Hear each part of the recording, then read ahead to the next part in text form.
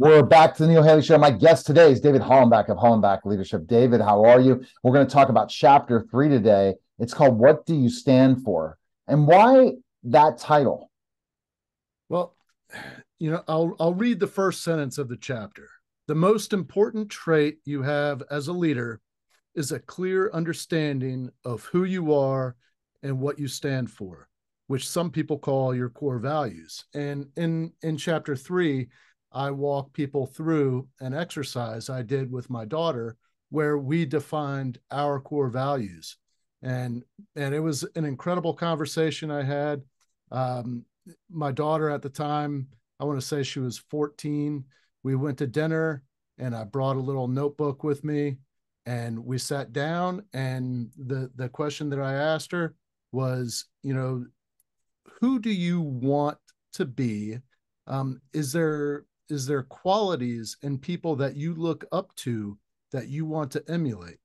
What are some of those qualities, and what do they mean to you? And so we listed all of these values, these leadership traits, qualities of people that we look up to, and then we grouped them together in categories where one term could be used in place of one of the other terms. And then we really talked about, okay, what does this mean to us? And we listed these 4 values. It's wisdom, morality, fortitude, and moderation. And when we defined these, we came up with the definition for wisdom for us is: before taking action, know what you have control over and what you have zero control over.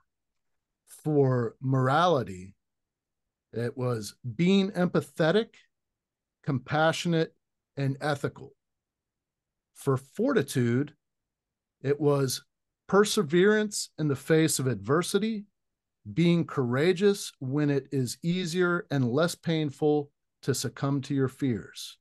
And then moderation is tempering your words and behavior through self-control.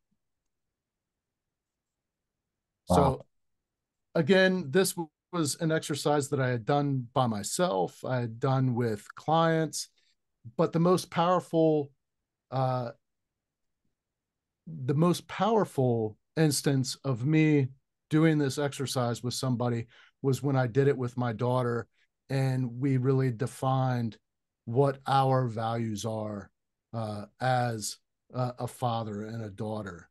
And it was so powerful to me that I actually adopted the phrase, because then we came up with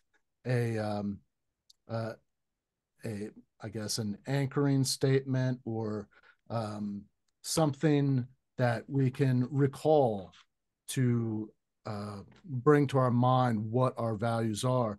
And so what we did was we condensed those 4 values into a statement: leadership through virtue and action. And then, just to make it a little fancier, I put it into Google Translate and translated it into Latin. And I use that phrase on my challenge coins. It's on my T-shirts and everything. And the Latin phrase is ductu per virtutem et actionem: leadership through virtue and action. Pretty cool. Yeah. So ask me that question and see if I can answer this. Okay. What do you stand for? See, that's a tough question to talk about, but I stand for helping others. I stand for bringing something very special to the world. I stand for creating a legacy to help others and help people everywhere. I stand for having a wonderful family. I stand for, it's almost like a value statement in so many ways.